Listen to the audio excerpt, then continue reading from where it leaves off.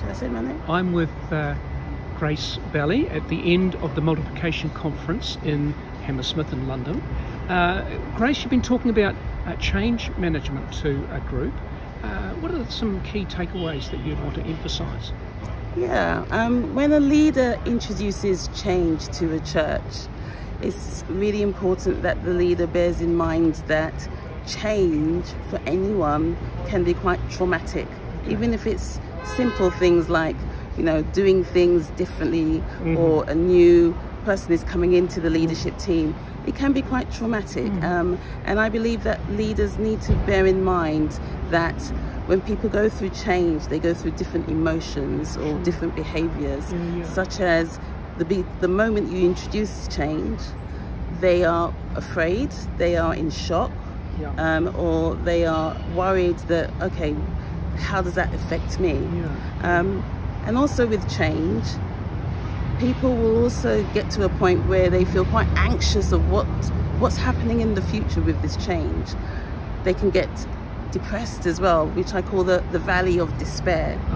So leaders need to be mindful that with any kind of change, there are transition points. The first transition is that the person has come to the end of what they know. That's called endings. The next transition point is called a neutral zone. This is where the leader needs to work with those who are impacted by the change and be able to think of ways where people can buy into whatever has been introduced. So such as a new vision, or we're going to do mission together. And then the final point, after you've, as a leader, have worked with people, you've told them the vision, you've casted it, you've asked them to come on board, the final point is moving to new beginnings.